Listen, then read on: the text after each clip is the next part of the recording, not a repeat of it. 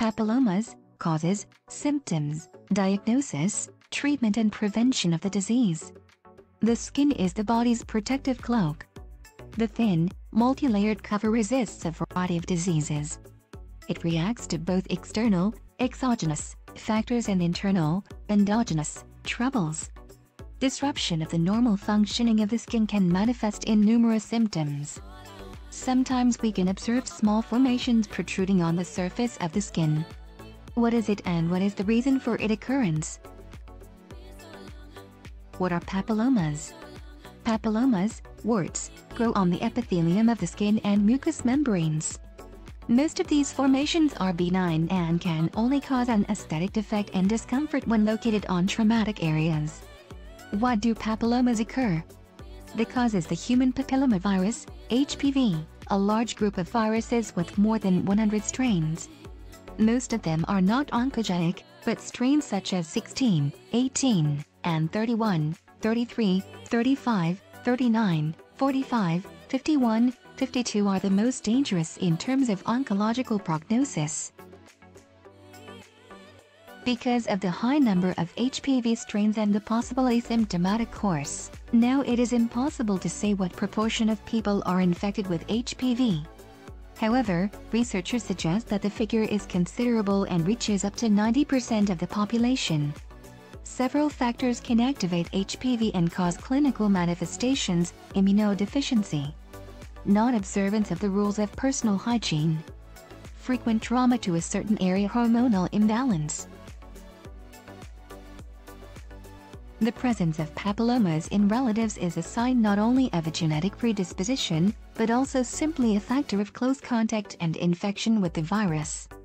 Bad habits and others. Papilloma symptoms. A person can be a carrier of the virus without even knowing about its existence in the body. Due to the influence of certain external and internal factors, HPV disease begins to manifest on the human skin. Papillomas are characterized by small, single or multiple skin outgrowths in the form of a bump on a pedicle. They can tend to merge. However, it can range from brown to light pink. They can be mobile when touched. Often these papillomas have a thin stem. These formations are often traumatized and damaged.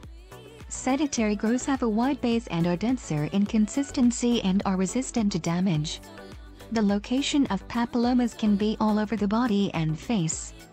However, the most common localizations are armpits, eyelids, neck, genital organs, chest area. These are the most traumatic sites for the skin, and frequent damage can induce papillomas to become inflamed and multiply. What's worse, microflora can join the inflammatory process and cause even more discomfort. Clinical features depend on the type of wart, the most common of which are common, vulgar, a common type, especially among children. The clinical signs are small cauliflower growths with numerous papillae on the surface. Plantar can be either single or multiple. Are flat, resemble significant thickening of the skin. Flat, multiple and small. Most often located on the face. HPV genital lesions are quite dangerous. The virus can cause genital warts. Worse, it is the oncogenic effect of HPV that has been proven, and it is the genitals that are often exposed to this effect. Internal papillomas can cause many problems.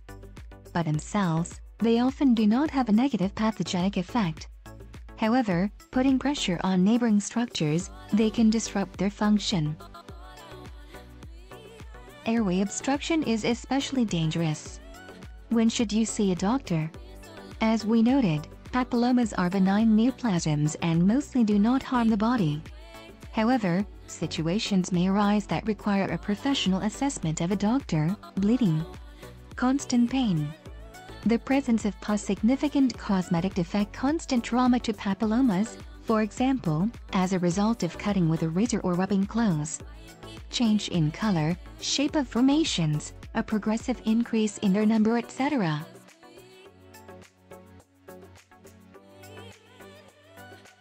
Diagnostic methods. Papilloma is a clinical diagnosis. It is diagnosed after examination by a doctor and based on a clinical picture. Additionally, a specialist may prescribe a PCR to determine the type of virus and the level of viral load. To exclude a malignant process, a biopsy is required, followed by pathological verification. Papilloma treatment methods. In mild cases, the doctor may prescribe the use of skin medications. Nevertheless, the most effective method of treatment is the destruction of the pathological focus in one of the following ways. Excision, a surgical method of treatment in which the affected area is carved. Using a laser, a procedure that destroys a wart using high-energy light. Cryotherapy or tissue freezing with a stream of liquid nitrogen electrocoagulation, a point effect on the affected area using an electric current. We keep repeating that self-medication can be hazardous to health. The use of folk remedies, self-excision, circumcision and shaving of papillomas can lead to the addition of a bacterial infection, an increase in inflammation, and growth of formations. Disease prevention.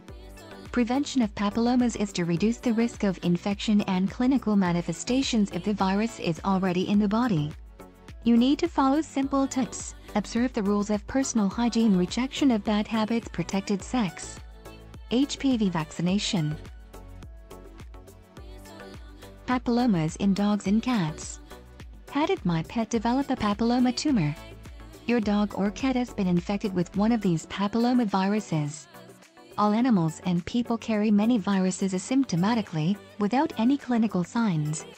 However, pets with immature immune systems such as young dogs and puppies, and those that are immunocompromised, have a reduced ability to fight infections, are more prone to developing papilloma warts. Papilloma viruses can survive for long periods in the environment. Papilloma viruses are very resistant to adverse conditions and can survive for long periods in the environment outside an animal. The virus is transmitted through direct contact from an infected pet or the pet's environment, for example, toys, food and water bowls, and bedding, and gain access to the body when the skin becomes softened by moisture, through cuts and abrasions, or with the assistance of ticks or biting insects, for example, fleas, mosquitoes. What are the clinical signs of papillomas? Papillomas may appear as multiple oral, mouth, papillomas in young dogs, solitary cutaneous, skin, papillomas in dogs of any age, venereal, genital, papillomas, eyelid or conjunctival papillomas, and fibropapillomas. There are different viruses associated with different sites and in young and old animals. The lesions are usually inflamed polyps, warts, but they may be flat, scaly plaques, or inward-growing hard masses. They may ulcerate, break open, and bleed. Papillomas that grow inwardly may cause pain, particularly if they are on the feet. In dogs, these tumors are most common on the feet or around and in the oral cavity. In cats, papillomas are usually flat, plaque-like, and sometimes scaly. There may be one or more lesions, usually on the head, neck or limbs. There is also a fibropapilloma or sarcoid in cats caused by a subtype of papilloma virus.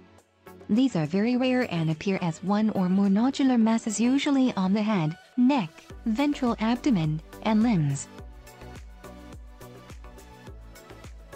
How are papillomas diagnosed? Most papillomas have a typical appearance, although some of the more common sebaceous tumors in dogs are very similar. In order to obtain a definitive diagnosis, your veterinarian may perform a fine needle aspiration, FNA. FNA involves taking a small needle with a syringe and suctioning a sample of cells directly from the tumor and placing them on a microscope slide. A veterinary pathologist then examines the slide under a microscope. In some cases, results from FNA may not be entirely clear and a biopsy may be necessary. A biopsy is the surgical excision of a piece of the tumor. In the case of papillomas, which tend to be small, the entire tumor may be removed. The tumor tissue is then examined by a veterinary pathologist under the microscope. This is called histopathology. How do papillomas typically progress? In healthy animals, Papillomas do not spread to other areas of the body and are usually cured by surgery. Rarely, a tumor will regrow after surgery. If the viral infection persists because of an impaired immune system, additional papillomas may develop. What are the treatments for this type of tumor? Some papillomas will regress within 1 to 2 months because the animal develops immunity to it. However, some dogs have persistent tumors. The usual treatment is surgical removal. In cats, papillomaviruses are associated with certain cancers, for example, squamous cell carcinoma. Surgery is usually advised.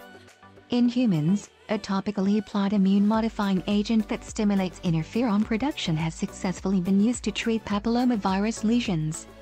It may have potential use in animals. Is there any special care that I should provide to my pet? It is important to prevent your pet from rubbing, scratching, licking, or biting the papilloma, all of which can cause inflammation, ulceration, infection, and bleeding. Any ulcerated, open area needs to be kept clean.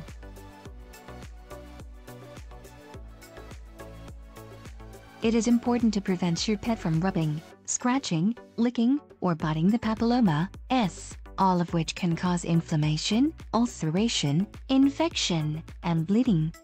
After surgery, you will need to keep the incision site clean and dry and prevent your pet from rubbing, licking, biting, or scratching at it.